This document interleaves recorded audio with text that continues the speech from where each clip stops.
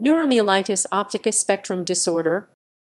Neuromyelitis optica spectrum disorders NMOSD is an etiologically heterogeneous syndrome predominantly characterized by acute inflammation of the optic nerve, optic neuritis, on and the spinal cord myelitis.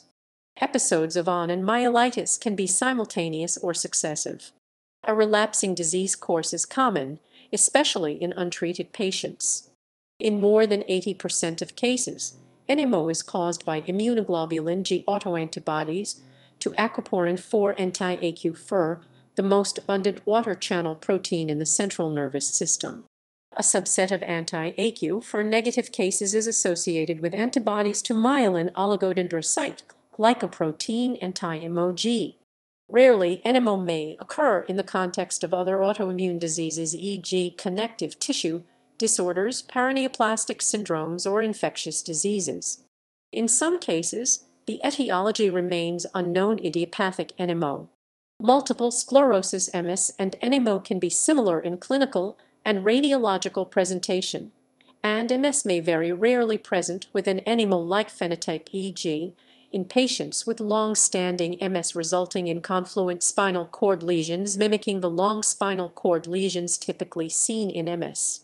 In consequence, NMO was wrongly considered a clinical variant of MS in the past. However, NMO is not caused by MS in the vast majority of cases, but differs from MS substantially in terms of pathogenesis, clinical presentation, magnetic resonance imaging, cerebrospinal fluid findings, disease course, and prognosis. Signs and symptoms. The signs and symptoms of NMOSD are dependent on which neurologic structures the disease affects and, to some extent, which antibodies are involved. Signs and symptoms usually follow a relapsing and remitting course, but occasional can be progressive monophasic. Deficits can be temporary or permanent, the latter especially in the absence of treatment. The most common initial manifestation of the disease is inflammation of the spinal cord, myelitis. Myelitis causes spinal cord dysfunction, which can cause muscle weakness, reduced sensation, or loss of bladder and bowel control, as well as erectile dysfunction. Not seldom, the myelitis is transverse, meaning it affects an entire cross-section of the spinal cord, causing bilateral symptoms. The second most common initial manifestation of the disease is inflammation of the optic nerve and or optic chiasm, optic neuritis, ON. ON may lead to varying degrees as visual impairment with decreased visual acuity, although visual field defects or loss of color vision may occur in isolation or prior to formal loss of visual acuity. Compared to idiopathic ON and ON due to multiple sclerosis MS, ON due to NMOSD more often has severe visual loss at onset, bilateral involvement, and permanency of visual deficits. Classically, NMO included only symptoms of myelitis and ON. However, with the discovery of disease-causing antibodies, a broader spectrum of disease manifestations have been grouped with NMO into the diagnosis of NMOSD. Less commonly than the spinal cord and optic nerve, NMOSD can affect the brainstem. Lesions in the brainstem or upper cervical spinal cord can cause respiratory insufficiency. Lesions in area postremo of the medulla oblongata can cause vomiting or hiccups, as well as in pain and tonic spasms. Additional brain lesions are common, but often asymptomatic, though cognitive deficits as well as depression may be underdiagnosed sequelae. Lesions may also affect the diencephalon, mostly in AQ4-Ig and MOSD. Causes. NMOSD is caused by an autoimmune attack on the nervous system. In more than 80% of cases, Ig autoantibodies against aquaporin-4 anti-AQ4+ are the cause, and in 10–40% of the remaining cases, Ig antibodies against MOG are the cause. The cause of remaining cases is still unknown, and it is likely heterogeneous. Why autoimmunity develops is largely unknown. Multiple genetic and environmental factors are known to increase risk of developing NMOSD.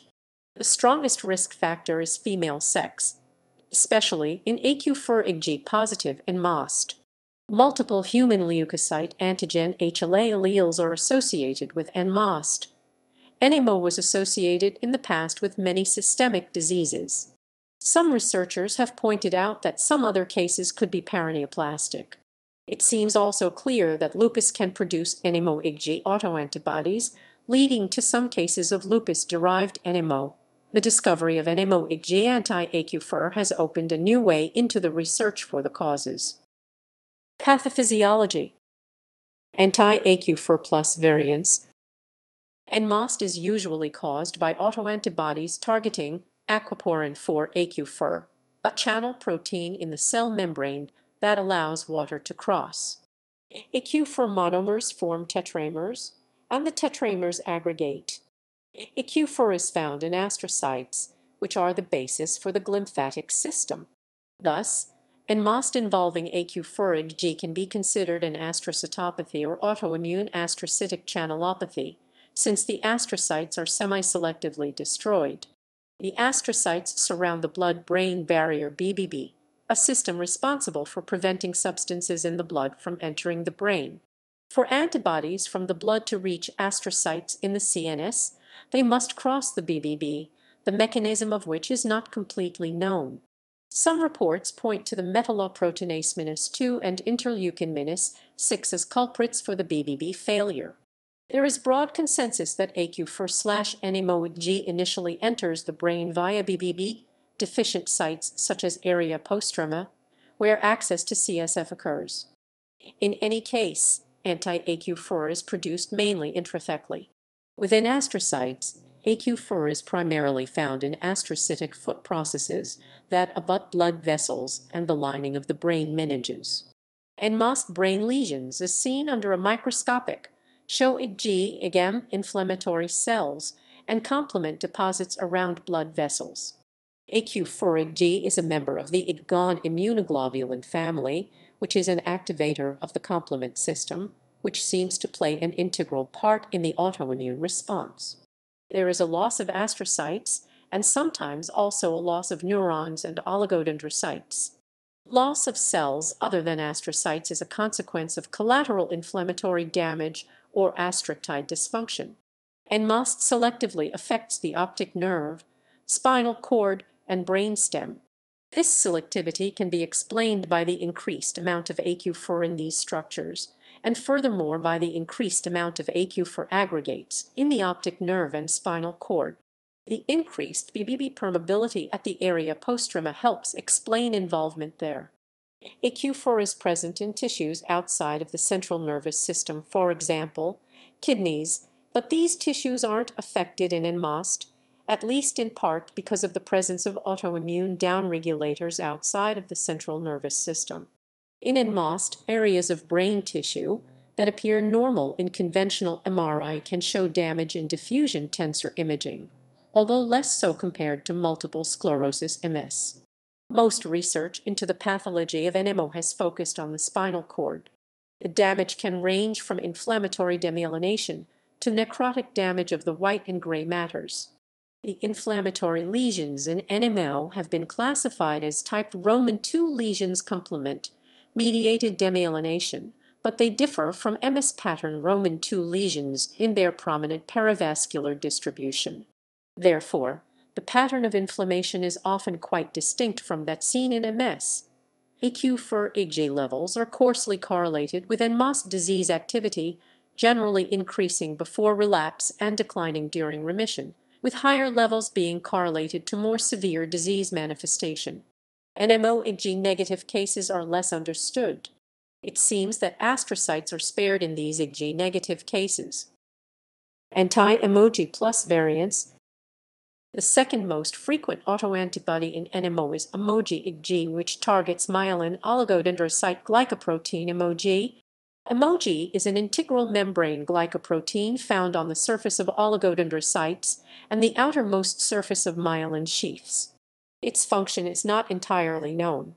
MOG-Ig is produced outside the central nervous system CNS despite MOG-Ig positive and NMOSD brain lesions, as seen under a microscopic, show demyelination with preservation of oligodendrocytes and axons, presence of inflammatory cells, and Ig and complement deposits. MOG levels coarsely correlate with disease severity, with levels being higher during active disease and higher levels being associated with more severe disease manifestation. Antibodies against MOG are considered mostly absent in similar diseases, like MS. Therefore, it can be said that anti-MOG is a group contained inside AQ4 negative and MOSD. Together with the anti-AQ4, they form the wider part of the NMO spectrum. They classify the NMO cases in 4 classes according to the presence or absence of any of these 2 main autoantibodies. The clinical course and the response to therapy is different for these groups, showing a better prognosis for those in the NMOAb/MOGAb group and a worse prognosis for those in the NMOAb+/MOGAb+ group. The MOG-related NMO can be radiologically identified by the kinase involvement. Myelin oligodendrocyte glycoprotein antibody-positive patients were more likely to have kinase involvement on spinal magnetic resonance imaging. Diagnosis. NMOSD is diagnosed using consensus clinical criteria, which have undergone multiple revisions, most recently in 2015. Diagnostic criteria are more relaxed for seropositive AQ4-Ig cases than they are for seronegative AQ4-Ig cases. If AQ4-Ig is detected, then one core clinical criterion, along with the ruling out of alternative diagnoses, is sufficient for NMOSD diagnosis. If AQ4-Ig is undetected or its status unknown, 2 core clinical criteria, each with supportive MRI findings along with the ruling out of alternative diagnoses, are needed for NMOSD diagnosis. Rarely, it has been reported that some courses of anti-NMDR are consistent with NMO. Preliminary reports suggest that other autoantibodies may play a role in rare cases of NMO, and MOSD with MOG-Ig is considered a manifestation of anti-MOG-associated encephalomyelitis. Spectrum constituents. After the development of the NMOIG test, the spectrum of disorders comprising NMO was expanded. The spectrum is now believed to consist of standard NMO, according to the diagnostic criteria described above, limited forms of NMO, such as single or recurrent events of longitudinally extensive myelitis, and bilateral simultaneous or recurrent optic neuritis, Asian optic spinal multiple sclerosis OSMs, or ACT4+ OSMs. This variant can present brain lesions like MS, but it should not be confused with an AQ4 negative form of inflammatory demyelinating diseases of the central nervous system spectrum, sometimes called optic spinal MS, longitudinally extensive myelitis, or optic neuritis associated with systemic autoimmune disease, optic neuritis or myelitis associated with lesions in specific brain areas such as the hypothalamus, periventricular nucleus, and brainstem. NMO-Ig negative NMO, AQ4 antibody seronegative NMO poses a diagnostic challenge. Some cases could be related to anti-myelin oligodendrocyte glycoprotein MOG autoantibodies. Differential diagnosis. AQ4 negative NMO presents problems for diagnosis. The behavior of the oligoclonal bands can help to establish a more accurate diagnosis. Oligoclonal bands in NMO are rare and they tend to disappear after the attacks, while in MS they are nearly always present and persistent.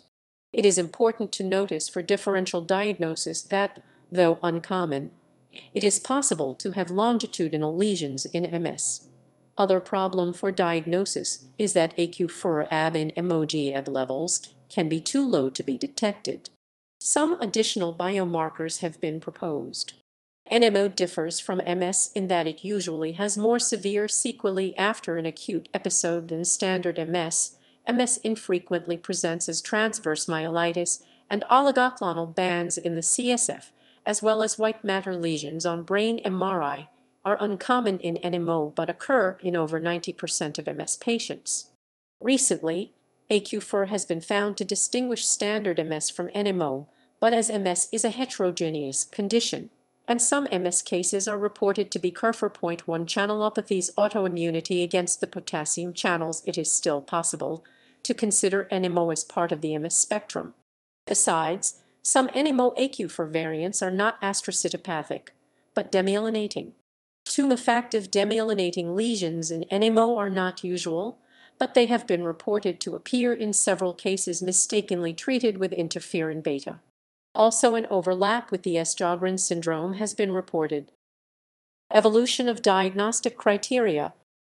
Since the discovery of AQ4 autoantibody, it has been found that it appears also in patients with NMO-like symptoms that do not fulfill the clinical requirements to be diagnosed NMO recurrent and simultaneous optic nerve and spinal cord inflammation.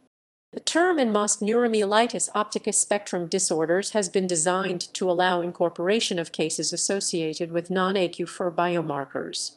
Therefore, it includes all the clinical variants due to anti-AQ4 plus other non-related but clinically similar syndromes like anti-MOG associated encephalomyelitis. Some cases with MOG plus and AQ4 plus antibodies have been found. The collection of these conditions has been named neuromyelitis optica spectrum disorders NMOSD, and they are expected to respond to the same treatments as standard NMO. Some authors propose to use the name autoimmune aquaporin menace for channelopathy for these diseases, while others prefer a more generic term AQ4 astrocytopathy that includes also problems in AQ4 with a non-autoimmune origin. Treatment. There is no cure for NMO, but it is treatable. Some patients recover, but many are left with impairment of vision and limbs, which can be severe in some cases. Attacks. Long-term neurologic deficits are the cumulative effects of acute attacks, emphasizing the importance of acute treatment. Traditionally, attacks have been treated with short courses 3-5 days of high-dosage intravenous corticosteroids like methylprednisolone Roman 4-solumedrol. Early initiation of treatment with steroids have shown to improve vision-related outcomes after acute attacks. However, there still is no high-level evidence for steroids affecting long-term outcomes. This treatment strategy was borrowed from similar diseases, idiopathic optic neuritis, and multiple sclerosis. Plasmapheresis can be an effective treatment when attacks progress after the administration of corticosteroids or do not respond to corticosteroids. This treatment involves your own blood being pumped out of your body, your own blood cells being removed from the plasma and being mixed with a solution, then the new blood mixture being pumped back into your body. Secondary prevention.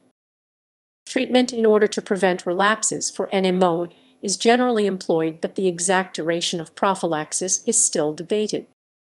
FDA-approved pharmaceuticals.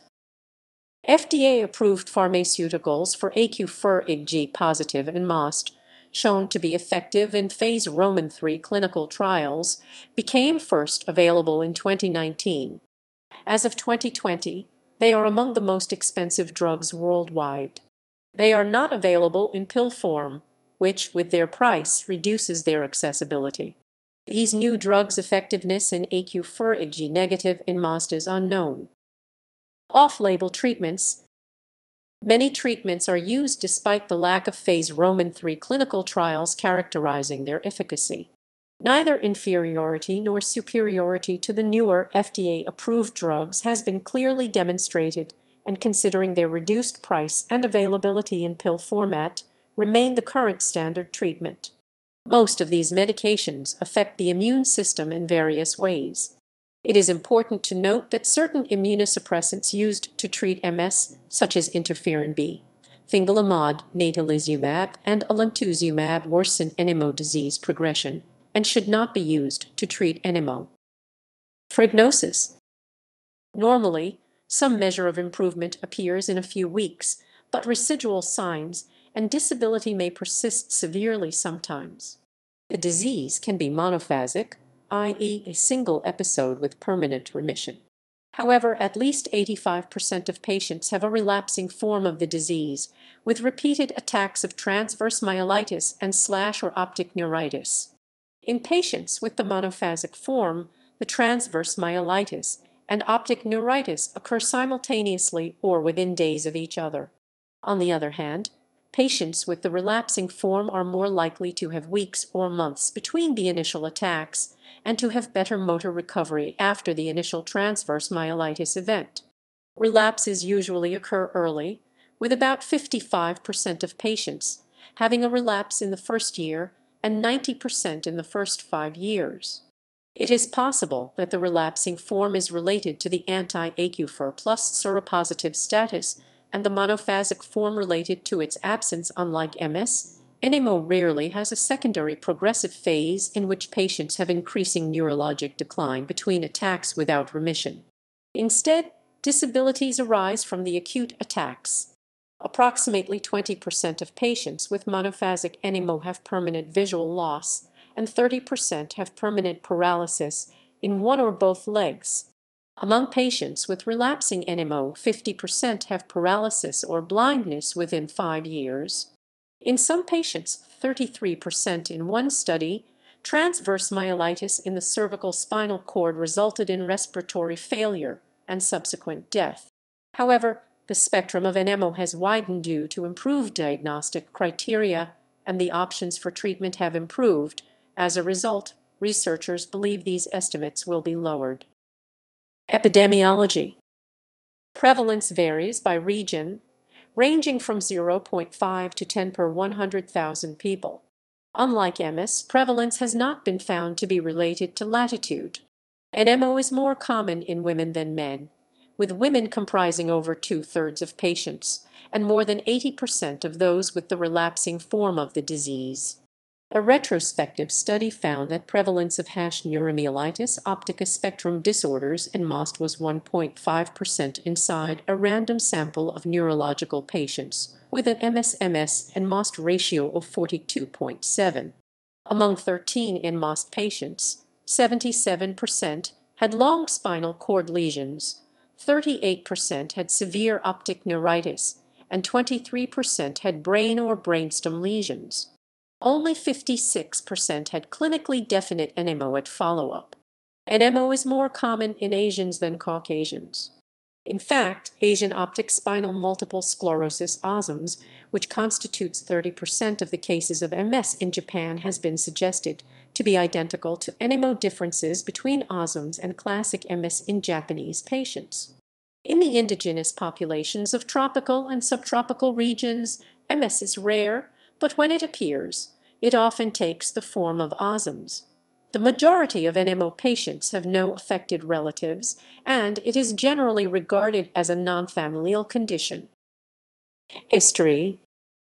First reports on an association of spinal cord and optic nerve disorders date back to the late 18th and early 19th century.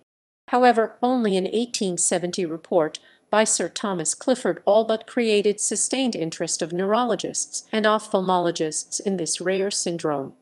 In 1894, Eugene Divick and his PhD student Fernand Gault described 16 patients who had lost vision in one or both eyes and within weeks developed severe spastic weakness of the limbs, loss of sensation, and often bladder control.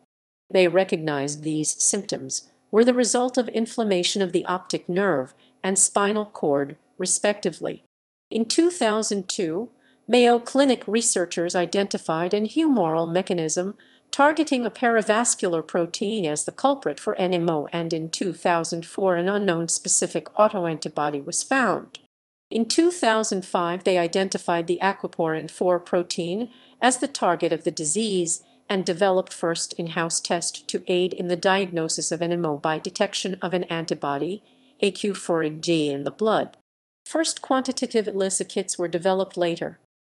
Some other autoantibodies have been found in NMO AQ4 negative cases, like anti-MOG, but some NMO anti-AQ4 negative cases still remain idiopathic.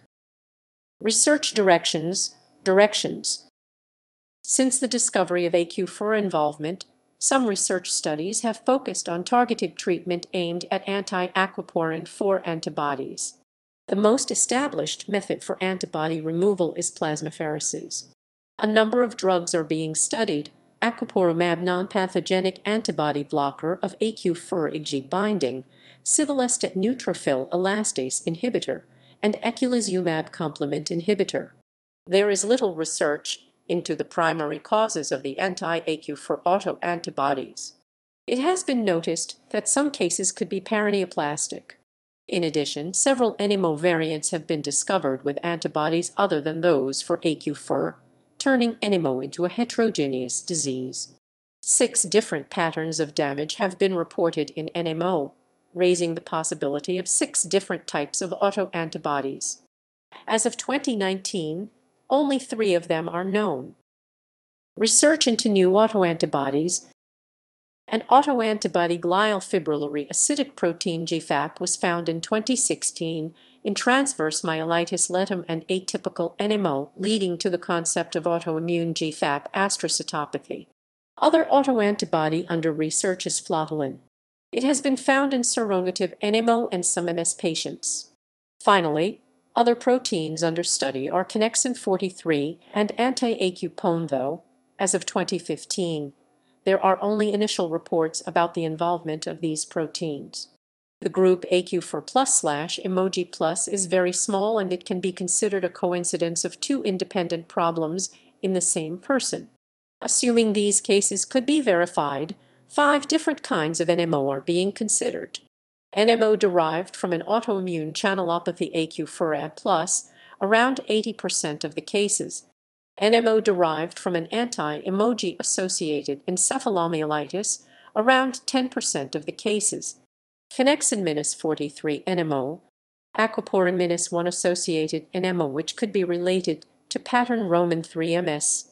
Idiopathic NMO, defined by the absence of all previous antibodies. Antibody-negative neuromyelitis optica. Some cases of NMO are not due to autoantibodies. They constitute an overlap between NMO and MS. Some statistical studies show that antibody-negative NMO can be classified in 3 groups, and that this classification has a pathogenic meaning. Notable patients. Cassie Mitchell, Paralympian and biomedical engineering professor. Christine Ha, chef and author.